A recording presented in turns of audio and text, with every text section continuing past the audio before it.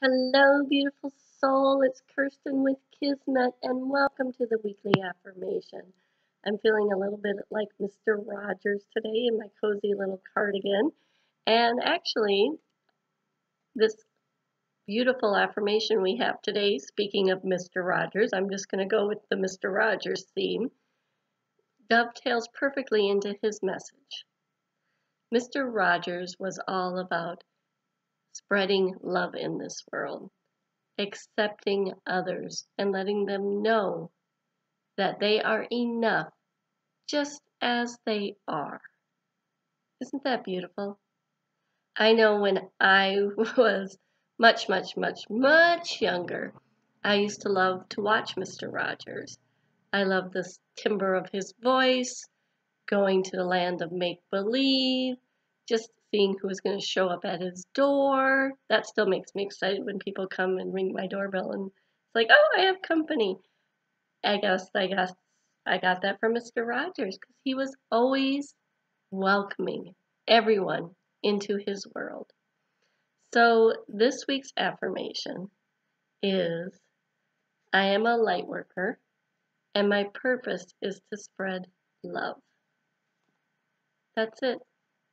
Your purpose on this earth is to spread love.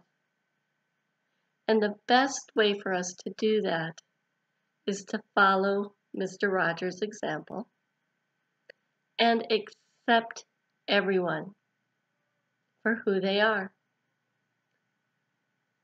Just understand that in each moment, the majority of the people on this planet are intentionally doing the best job they can.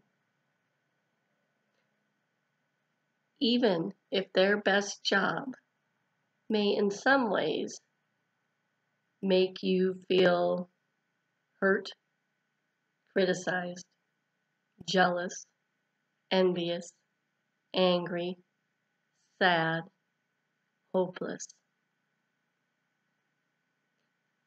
Seeing the light within others and knowing that in the majority of circumstances, they're truly not out to get you, but they're just reacting to what's happening in their life in that moment, it makes it so much easier for us to look at them as a child of the divine and to spread love to them, knowing that in this moment, their interaction with you may not be all about you.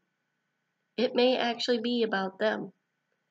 They may be facing a crisis, whether that be in their personal life or their health or at work, and that's spilling out through them, through their thoughts, through their words, through their actions. And that in that moment, they're so trying to do the best job they can. So as you go throughout this week and you run into people and you may get a little judgy, you might be turned off by their attitude, someone may say a criticism of you, take a moment and think, is it really about you? Or maybe, just maybe, it's about them.